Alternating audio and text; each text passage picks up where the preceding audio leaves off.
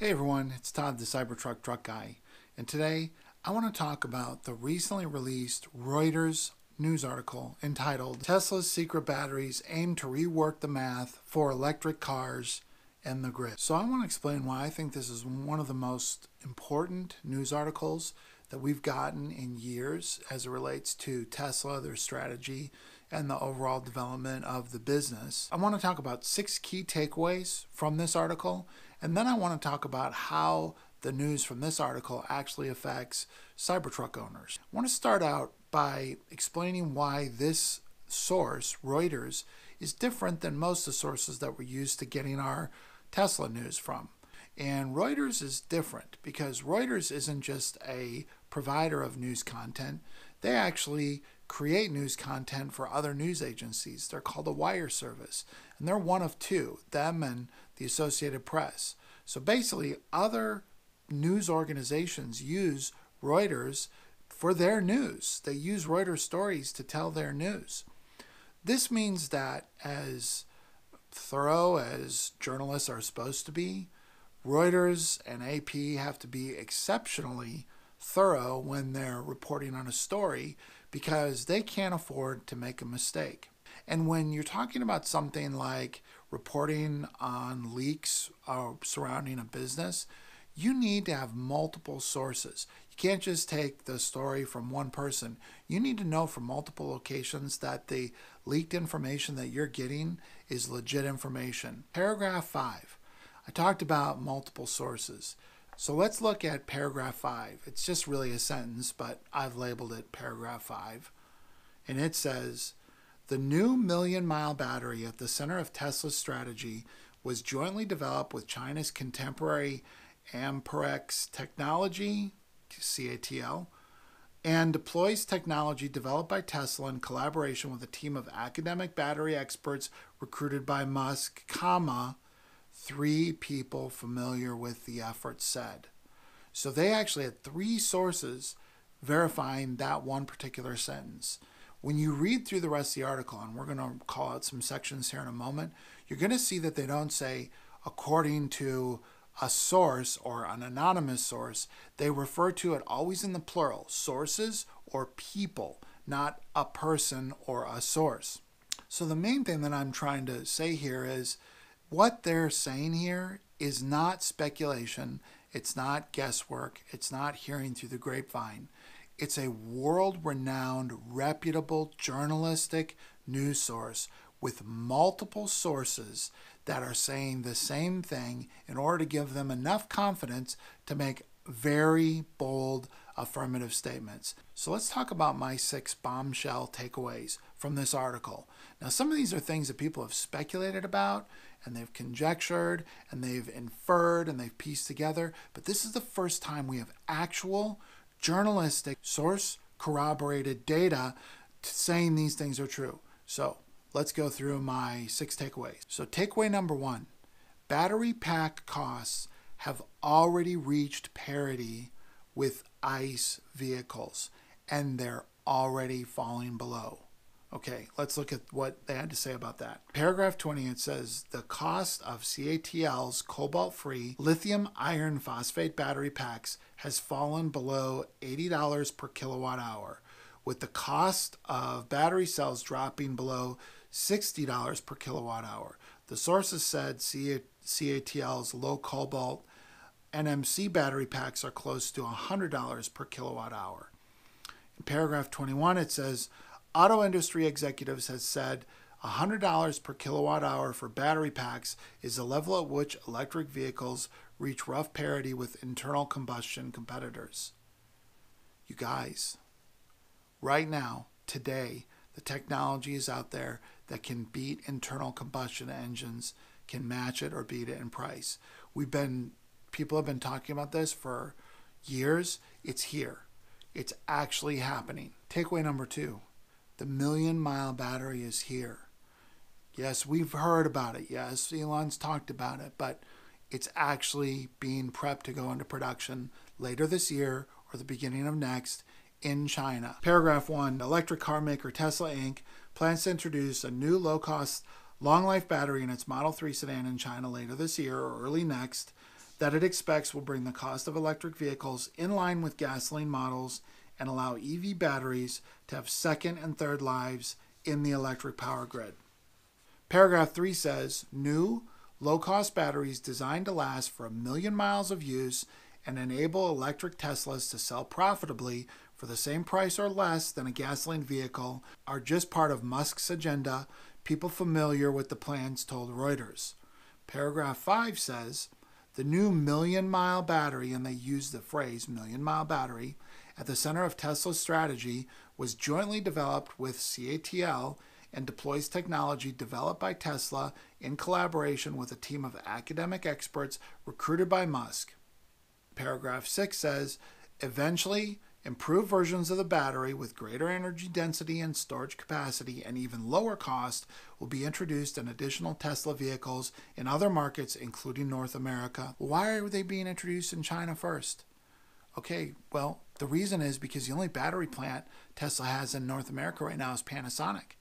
So they have to do this, and it's not that they don't want to do them in North America. Now, this is Todd speculating, but I'm saying it's not that they don't want to put them in North America. It's that they have a new relationship with CATL, and CATL is going to use this new million-mile battery chemistry to assemble these million-mile batteries, and they're in China, so they're going to put them in the Chinese vehicle first. This is the fastest way Tesla can get the million-mile battery into production. Takeaway number 3, Tesla is absolutely getting into the battery production business. Again, yes, it's been speculated about, but this is the first time we actually have confirmed evidence from sources that are close to Tesla that they're getting ready to do it.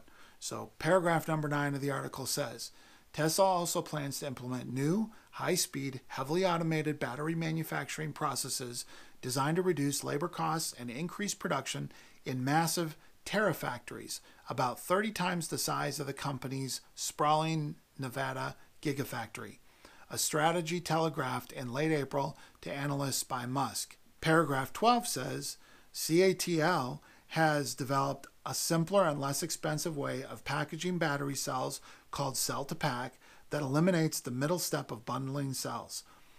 Tesla is expected to use the technology to help reduce battery weight and cost. And again, first time we have actual confirmed knowledge that Tesla's getting into major battery production.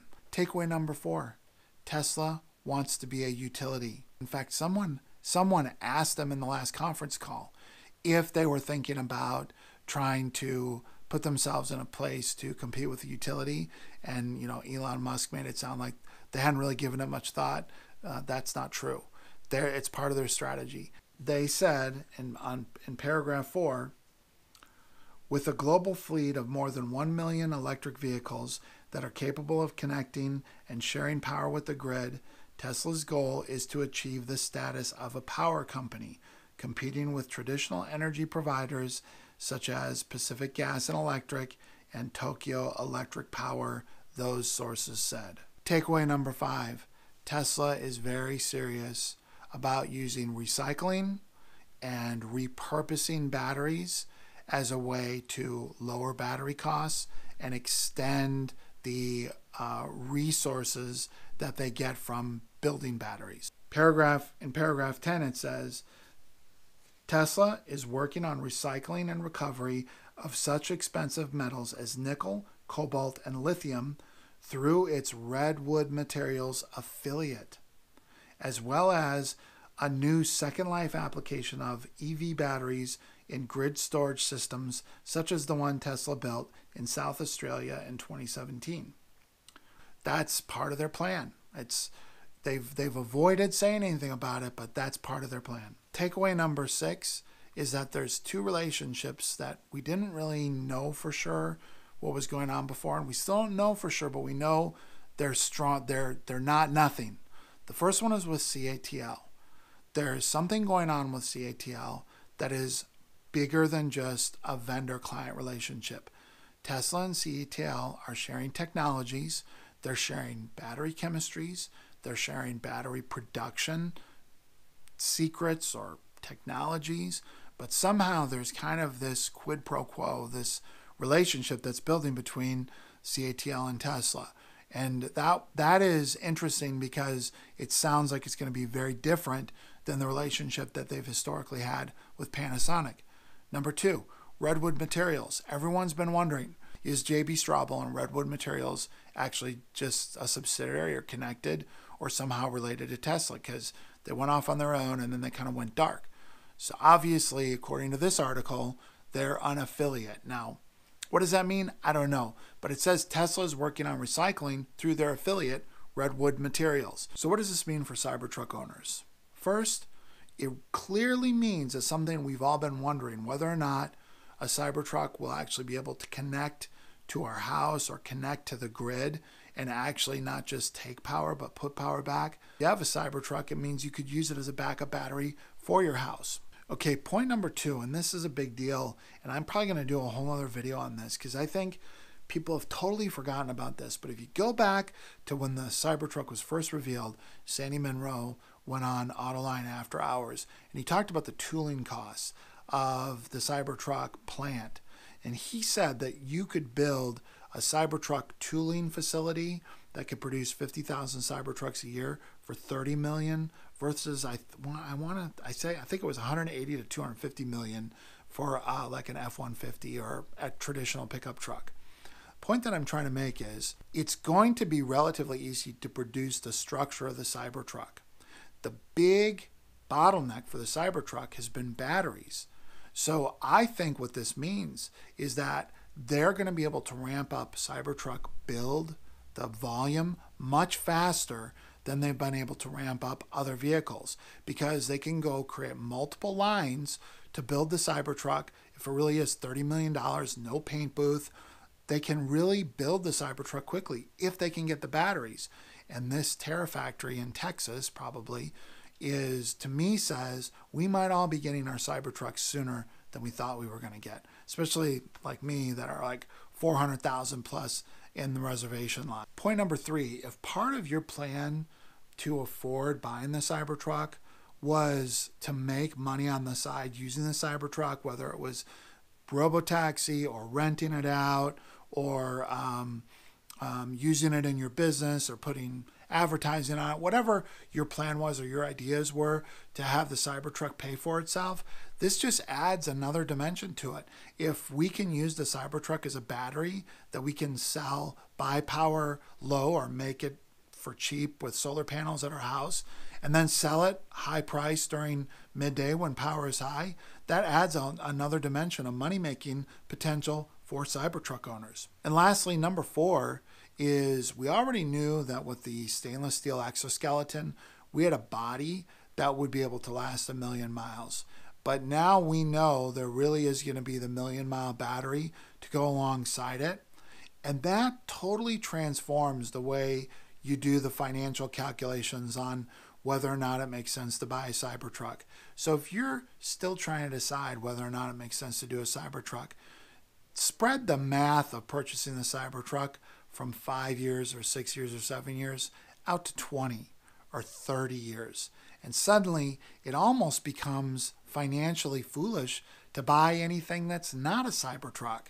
I mean, it's going to last probably longer than most of us.